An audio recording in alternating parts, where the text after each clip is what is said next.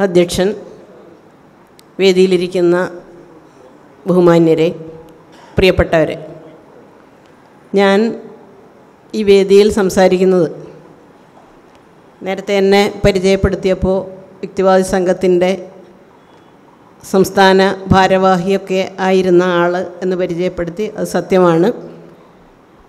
ഞാൻ ഇപ്പോഴും ഒരു യുക്തിചിന്തയും നിരീശ്വര ബോധവും യാതൊരു തരത്തിലുള്ള മതപരമായ യാതൊന്നും പിന്തുടരാത്ത ഒരാളുമാണ്.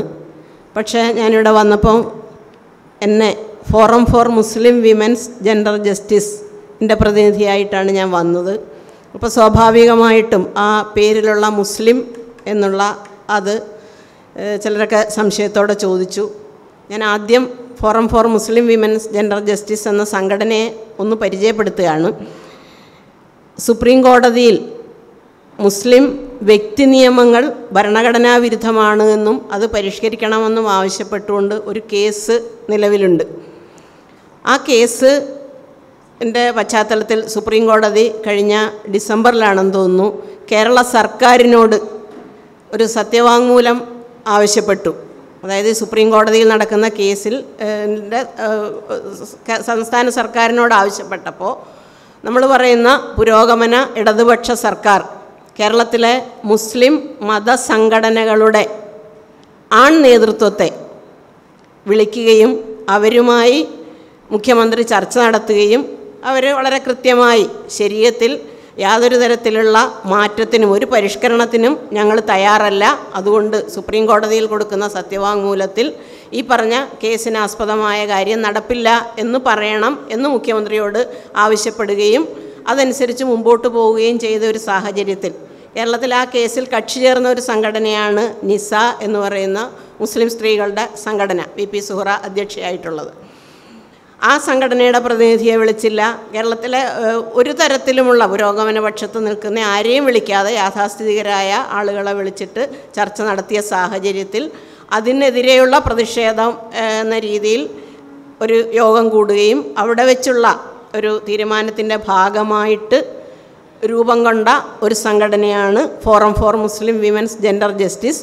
അതിലെ മതവിശ്വാസികളുണ്ട്, യുക്തിവാദികളുണ്ട്, മറ്റ് മതങ്ങളിൽ വിശ്വസിക്കുന്നവരുണ്ട്, ഇതൊന്നുമല്ലാത്ത ആൾക്കാരും ഒക്കെ ചേർന്ന ഒരു പ്രസ്ഥാനമാണ്. അപ്പോഴും ഈ ഒരു ചോദ്യം മതസംഘടനകൾ ഉന്നയിക്കുന്ന പോലെ പലരും ചോദിക്കലുണ്ട്, അത് മതത്തിൻ്റെ കാര്യമാണെങ്കിലും ഭരണഘടനാപരമായ അവകാശങ്ങൾക്ക് വേണ്ടി നിലകൊള്ളാൻ ഏതൊരു ഇന്ത്യൻ പൗരനും അവകാശമുണ്ട്, അതിനുവേണ്ടി പ്രവർത്തിക്കാനുള്ള അധികാരമുണ്ട് എന്ന ബോധത്തിലാണ് എന്നെപ്പോലുള്ളവർ ആ സംഘടനയുടെ നേതൃസ്ഥാനത്ത് നിൽക്കുന്നത്. തീർച്ചയായിട്ടും ഈ ഒരു യുക്തിവാദി സംഘം ഇത്തരമൊരു സെമിനാർ കഴിഞ്ഞ കുറേ ദിവസങ്ങളായി പല ജില്ലകളിലും നടത്തുന്നുണ്ട്. ഏകദേശം ഏകീകൃത സിവിൽ കോഡിന് അനുകൂലമായ ഒരു മനോഭാവമുള്ള ഒരു പ്രസ്ഥാനം എന്ന നിലയിൽ ഈ രീതിയിലൊരു ചർച്ച എനിക്ക് തോന്നുന്നു ഇവിടെ PJ ജെയിംസ് മാത്രമാണ് ഇതുവരെ സംസാരിച്ചവരിൽ ഏകീകൃത സിവിൽ കോഡിനെ ആശങ്കയോടെ കാണുകയും ലഘുലേഖയിൽ പറഞ്ഞ പോലെ ഭയപ്പെടേണ്ടതുണ്ടോ എന്ന ചോദ്യത്തിന് വളരെ കൃത്യമായി ഭയപ്പെടേണ്ടതുണ്ട് എന്നും എന്തുകൊണ്ടാണ് ഭയപ്പെടേണ്ടതെന്നും അതിൻ്റെ രാഷ്ട്രീയം വളരെ കൃത്യമായി പറഞ്ഞു കഴിഞ്ഞു. എൻ്റെയും ഒരു നിലപാട് ഏകീകൃത സിവിൽ കോഡിനെ ഭയപ്പെടണം എന്ന് തന്നെയാണ്. ഈ ഏകീകൃത സിവിൽ കോഡ് ചർച്ച ആയി വന്നിരിക്കുന്നത് 98-ലെയും 2019-ലെയും തെരഞ്ഞെടുപ്പ് പ്രകടന പത്രികയിൽ BJP ഇതേ ആവശ്യം ഉന്നയിച്ചിരുന്നു. അതുപോലെ കഴിഞ്ഞ BJP ഭരണകാലത്ത് തന്നെയാണ് 21ാം ലോ കമ്മീഷനെ നിയമിക്കുന്നതും ലോ കമ്മീഷൻ പൊതുജനങ്ങളിൽ നിന്ന് അഭിപ്രായം സ്വരൂപിക്കുന്നതും 2018-ൽ ഈ അഭിപ്രായ സ്വരൂപണത്തെ വളരെ വിശദമായി 2 വർഷത്തോളം നീണ്ട വിശകലനത്തിനും ചർച്ചകൾക്കും ഒടുവിൽ ഒരു റിഫോംസ് ഓഫ് ഫാമിലി ലോ എന്നൊരു കൺസൾട്ടേഷൻ പേപ്പർ കഴിഞ്ഞ ലോ കമ്മീഷൻ പബ്ലിഷ് ചെയ്യുകയും ചെയ്തത്. അതിൽ വളരെ കൃത്യമായി ഏകീകൃത സിവിൽ കോഡ് ഈ ഘട്ടത്തിൽ അഭിലഷണീയമോ അഭികാമ്യമോ അല്ല, മറിച്ച് വ്യക്തി നിയമങ്ങൾ പരിഷ്കരിക്കുകയാണ് വേണ്ടത് എന്ന് കഴിഞ്ഞ ലോ കമ്മീഷൻ 21ാം ലോ കമ്മീഷൻ പറഞ്ഞിരുന്നു. ആ ലോ കമ്മീഷൻ നിലവിൽ ഈ പറയുന്ന ഇതേ നരേന്ദ്രമോദി സർക്കാരിൻ്റെ കാലത്ത് തന്നെ ആയിരുന്നിട്ടും അതിൽ യാതൊരു നടപടിയും എടുക്കാതെ അല്ലെങ്കിൽ അതൊരു ചർച്ചയ്ക്ക് കൊണ്ടുവരികയോ ഒന്നും ചെയ്യാതെ അതിനെ പാടെ അവഗണിച്ചുകൊണ്ട് വീണ്ടും ഒരു ലോ കമ്മീഷനെ നിയമിക്കുകയും ആ ലോ കമ്മീഷൻ്റെ അധ്യക്ഷൻ നേരത്തെ സൂചിപ്പിച്ചു കർണാടകയിൽ മുസ്ലിങ്ങൾക്കെതിരായ പല തീരുമാനങ്ങളെടുക്കുകയും ഹിജാബ് വിഷയത്തിലുമൊക്കെ ഹിജാബ് വേണോ വേണ്ടയോ എന്നൊക്കെ ഉള്ളത് അവിടെ നിൽക്കട്ടെ. അതേസമയം ആ രീതിയിലൊരു മുസ്ലിം വിരുദ്ധ ഐഡിയോളജി കാത്തു സൂക്ഷിക്കുന്ന ഒരാളെ അധ്യക്ഷനാക്കിക്കൊണ്ട് 22ാം ലോ കമ്മീഷൻ വരികയും ആ ലോ കമ്മീഷൻ ഏകീകൃത സിവിൽ കോഡ് നടപ്പിലാക്കും എന്ന് പറഞ്ഞുകൊണ്ട് ഒരു വലിയ രീതിയിൽ ജനങ്ങളിൽ ഒരു ധ്രുവീകരണം ഉണ്ടാക്കുകയും ചെയ്യുന്നത് കൃത്യമായി BJPയുടെ രാഷ്ട്രീയ അജണ്ടയാണ് എന്നും അത് ഏകീകൃത സിവിൽ കോഡ് നടപ്പിലാക്കുന്നതിന് വേണ്ടിയോ അല്ലെങ്കിൽ നരേന്ദ്രമോദി പറഞ്ഞ പോലെ മുസ്ലിം സ്ത്രീകൾക്ക് വേണ്ടിയാണ് എന്നും ഒരു കാരണവശാലും വിശ്വസിക്കാൻ പറ്റാത്ത ഒരു രാഷ്ട്രീയ സാഹചര്യത്തിൽ ആണ് ജീവിക്കുന്നത് എന്നുകൊണ്ട് അതിനെ ഭയക്കുകയാണ്. ഈ പറഞ്ഞ 21ാം ലോ കമ്മീഷൻ എല്ലാ മതങ്ങളിലെയും മാത്രമല്ല, നമ്മളിപ്പോൾ ഇവിടെ രാജഗോപാൽ പറഞ്ഞപ്പോഴായാലും മറ്റ് അഡ്വക്കേറ്റ് പറഞ്ഞപ്പോഴുമൊക്കെ ഈ മതങ്ങളിലെ വ്യക്തി നിയമങ്ങളുമായി ബന്ധപ്പെട്ട് പറഞ്ഞു. മതങ്ങളിലെ വ്യക്തി നിയമങ്ങൾ പരിഷ്കരിക്കണമെന്ന കാര്യത്തിൽ എനിക്ക് തോന്നുന്നു രാജ്യത്ത് മത യാഥാസ്ഥിതികർക്കല്ലാതെ ആർക്കും സംശയമില്ല. മതത്തിലെ വ്യക്തി നിയമങ്ങൾ പരിഷ്കരിക്കണം. കഴിഞ്ഞ ലോ കമ്മീഷൻ വ്യക്തി നിയമങ്ങൾ മതേതര നിയമങ്ങളും പരിഷ്കരിക്കണമെന്ന് പറഞ്ഞിരുന്നു. 21 വയസ്സും 18 വയസ്സും വിവാഹപ്രായം, ആണിൻ്റെയും പെണ്ണിൻ്റെയും വിവാഹപ്രായം ഏകീകരിക്കുക, അതൊരു പരിഷ്കാരമാണ്. അതും കഴിഞ്ഞ ലോ കമ്മീഷൻ പറഞ്ഞിരുന്നു. ഗോവയിലെ ഏകീകൃത സിവിൽ നിയമം പരിഷ്കരിക്കണമെന്ന് ലോ കമ്മീഷൻ പറഞ്ഞിരുന്നു.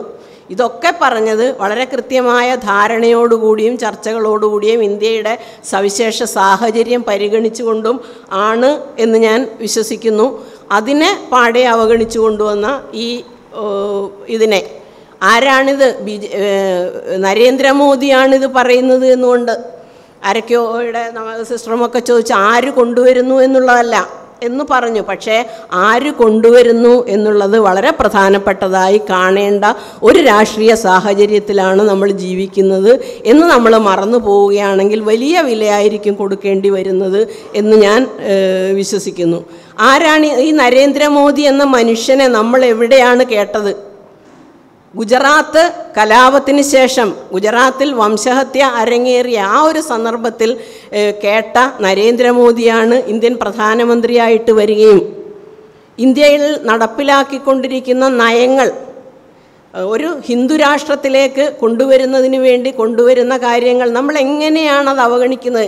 ഇന്ത്യൻ പാർലമെൻറ്റിൻ്റെ ഉദ്ഘാടന വേളയെ ഒരു ഹിന്ദുരാജ്യത്തിലേക്കുള്ള കടന്നുകയറ്റമായിട്ട് അല്ലെങ്കിൽ ഹിന്ദുരാജ്യം ഒരു പ്രഖ്യാപനം പോലെ അത് കൊണ്ടുവന്ന് എന്തുകൊണ്ട് യുക്തിവാദി സംഘങ്ങൾക്ക് അല്ലെങ്കിൽ യുക്തിവാദി സംഘത്തിൻ്റെ പ്രവർത്തകർക്ക് ഈ പറയുന്ന ഏകീകൃത സിവിൽ കോഡിനോട് കാണിക്കുന്ന അത്രയും ആശങ്കയും അതിനോടുള്ള രേഖപ്പെടുത്തിയിട്ടുണ്ട്, വിയോജനം രേഖപ്പെടുത്തിയിട്ടുണ്ട്, ഫേസ്ബുക്ക് പോസ്റ്റുകൾ വന്നിട്ടുണ്ട്, അതിനെതിരെ സംസാരിച്ചിട്ടുണ്ട്. പക്ഷേ ഈ വളരെ ശക്തമായി അത് മനസ്സിലാക്കുന്നതിന് എന്തുകൊണ്ട് കഴിയുന്നില്ല എന്നാണ് ഞാൻ ആശങ്കപ്പെടുകയാണ്. ഒരു ഹിന്ദു രാജ്യത്തിലേക്കുള്ള ഓരോ ചുവടുവെപ്പും അവിടെ ഒരു മുഖ്യ ശത്രു ഇസ്ലാം മത വിശ്വാസികളാണ്, മുസ്ലിങ്ങളാണ് മുഖ്യ ശത്രു എന്ന് പ്രഖ്യാപിച്ച നരേന്ദ്രമോദി മണിപ്പൂരിൽ വളരെ കൃത്യമായിട്ട് ഹിന്ദുത്വ അജണ്ട പോലും ഞാൻ വിശ്വസിക്കുന്നത് നരേന്ദ്രമോദിയുടെ BJP സർക്കാരിൻ്റെ കോർപ്പറേറ്റ് അജണ്ടയെ മറച്ചു വെക്കാനുള്ള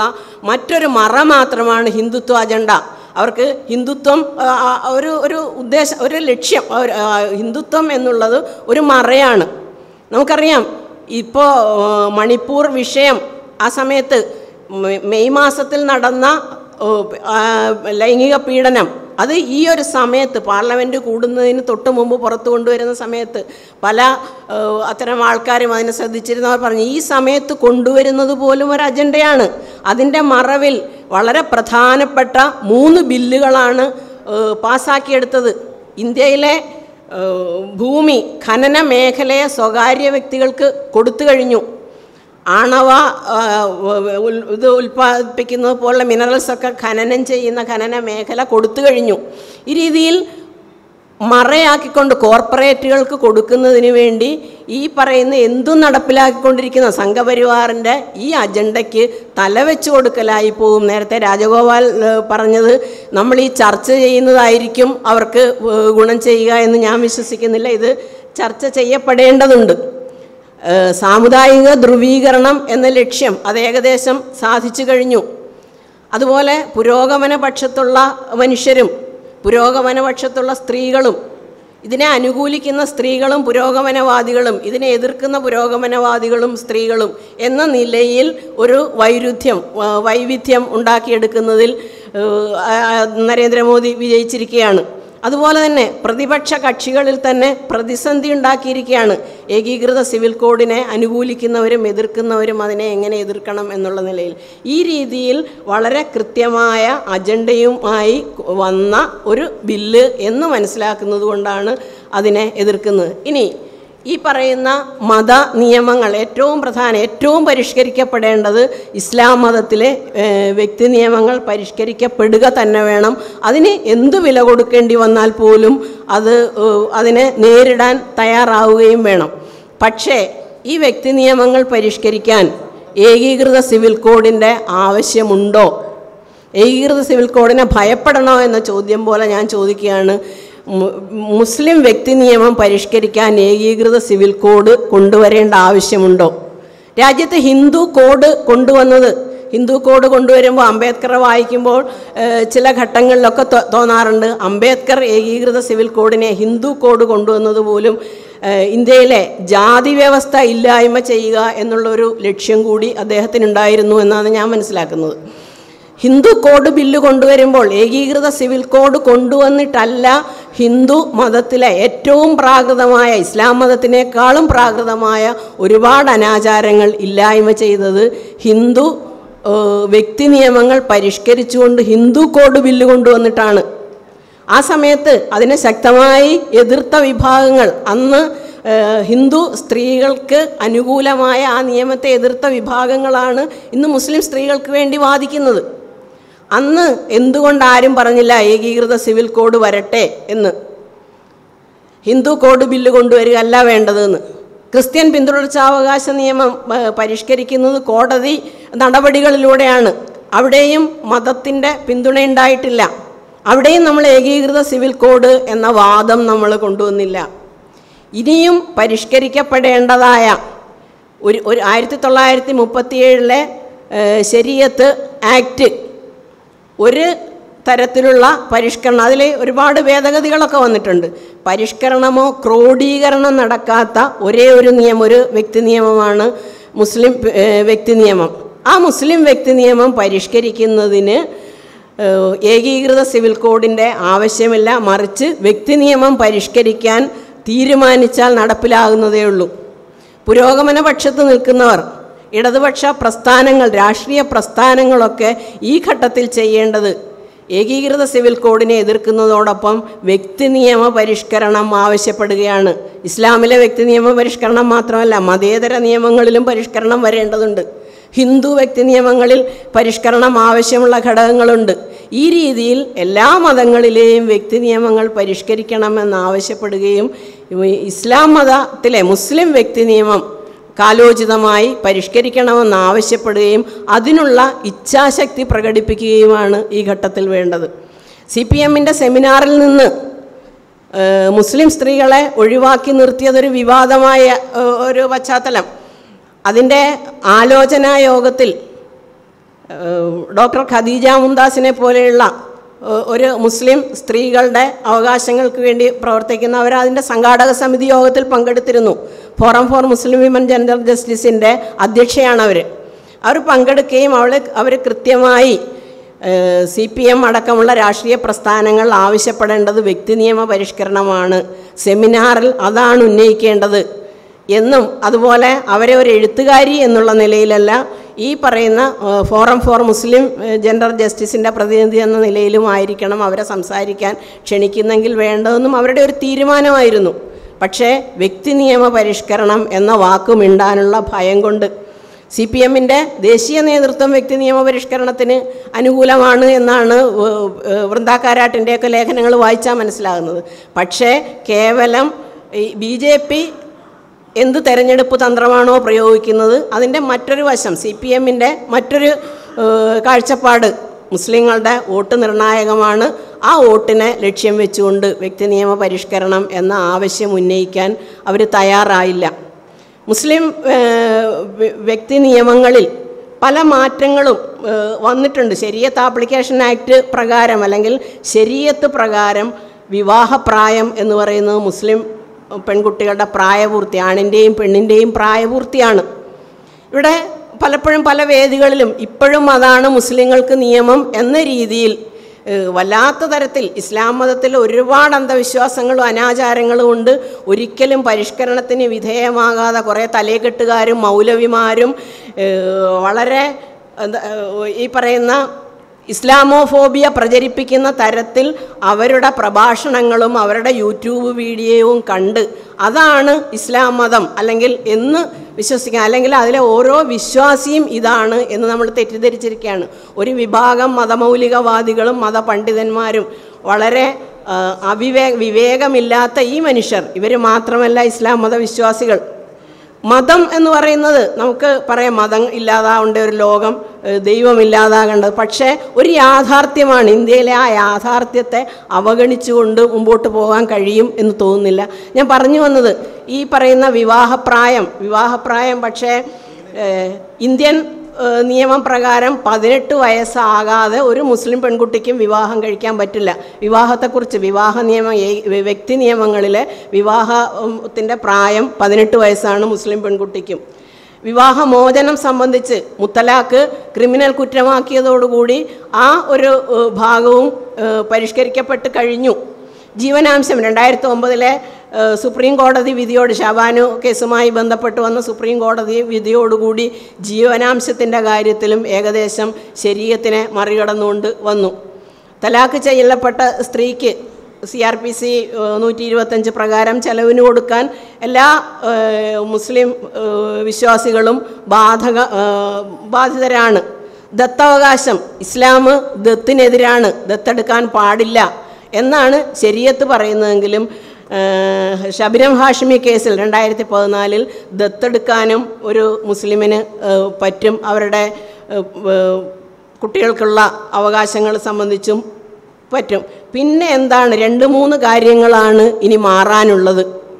അതിന് ഈ പറയുന്ന ഇത്രയും വളരെ ആശങ്കയുണ്ടാക്കുന്ന, ഇത് മുസ്ലിങ്ങളെ മാത്രം ബാധിക്കുന്ന ഒന്നല്ല, എല്ലാ വിഭാഗത്തിൽപ്പെട്ടവർ. അതുകൊണ്ടാണല്ലോ ആദിവാസി വിഭാഗങ്ങളെ ഒഴിവാക്കി കൊടുക്കാമെന്ന് പറഞ്ഞു, ക്രിസ്തുമത വിശ്വാസികളെ ഒഴിവാക്കി കൊടുക്കാമെന്ന് പറഞ്ഞു.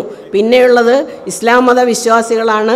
ഞാനീ പറഞ്ഞതുപോലെ വിവാഹവുമായി ബന്ധപ്പെട്ട്, ജീവനാംശവുമായി ബന്ധപ്പെട്ട്, ദത്തുമായി ബന്ധപ്പെട്ടൊക്കെ കോടതി വിധികൾ വഴി അതൊക്കെ മാറിക്കഴിഞ്ഞു. നിലനിൽക്കുന്ന ബഹുഭാര്യത്വം IPC 494 പ്രകാരം മുസ്ലിം ഒഴികെ ബാക്കി എല്ലാവർക്കും ബഹുഭാര്യത്വം നിരോധിച്ചിട്ടുണ്ട്.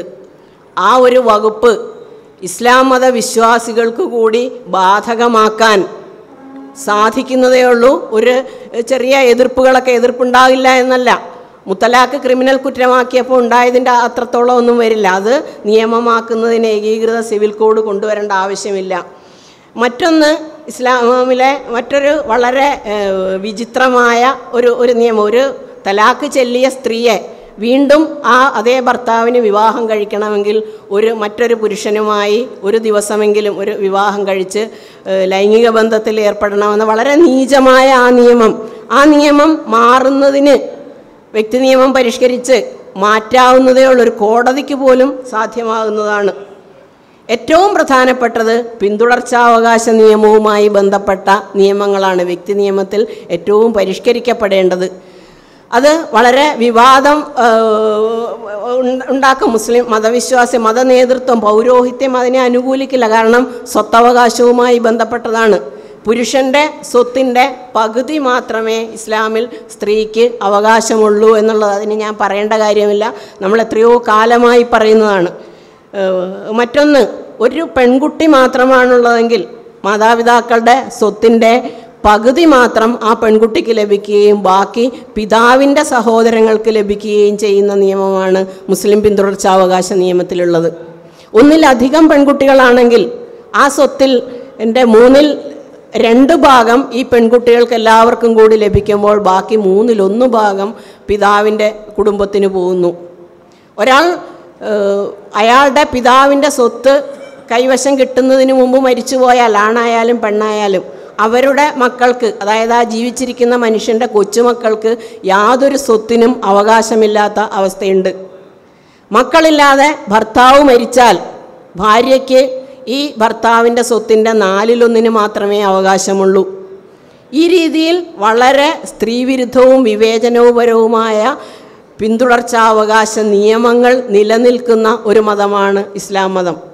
ഈ പിന്തുടർച്ചാവകാശ നിയമങ്ങൾ, ഈ വ്യക്തി നിയമങ്ങൾ കാലോചിതമായി പരിഷ്കരിക്കപ്പെടേണ്ടതാണ്. കാലോചിതമായി അത് പരിഷ്കരിക്കപ്പെടുന്നതിന് സുപ്രീം കോടതിയിൽ ഒരു കേസ് നിലവിലുണ്ട്. മാത്രമല്ല, നിരവധി സ്ത്രീകൾ അത്തരം കേസുമായി കോടതിയെ സമീപിച്ചിട്ടുണ്ട്.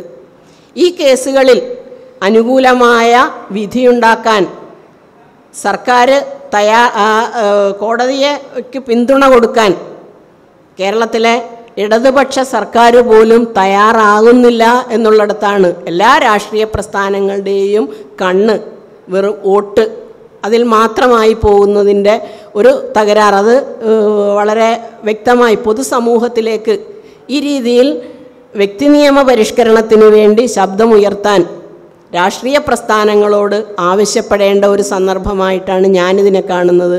ഏകീകൃത സിവിൽ കോഡിലൂടെ അത്രയും ആശങ്ക, കാരണം ഏകീകൃത സിവിൽ കോഡ് വരണം എന്ന് മുമ്പ് ആഗ്രഹിച്ചിരുന്ന ഒരാളാണ് ഞാനും.